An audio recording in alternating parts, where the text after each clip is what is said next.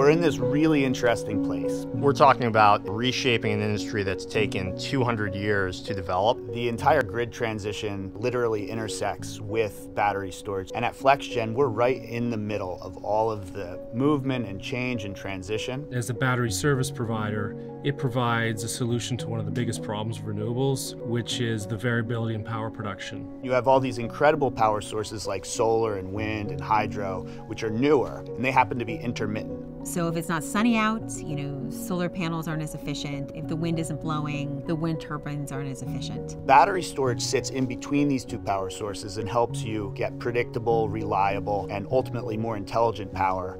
Batteries can provide predictability necessary to rely on those power sources. FlexGen's battery storage systems help our grid to be resilient as renewables continue to displace fossil fuels.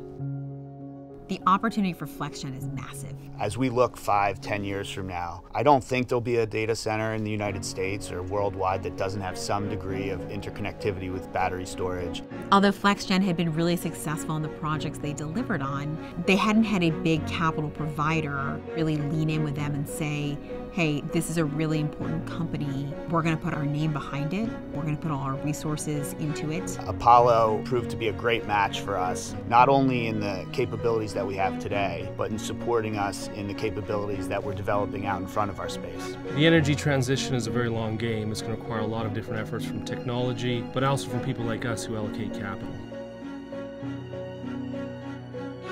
It's really interesting to hear the volume turned up on environmentally minded efforts. It's one thing to say it, it's another thing to act on it. What we've experienced at Apollo is action, real commitment to walking the walk.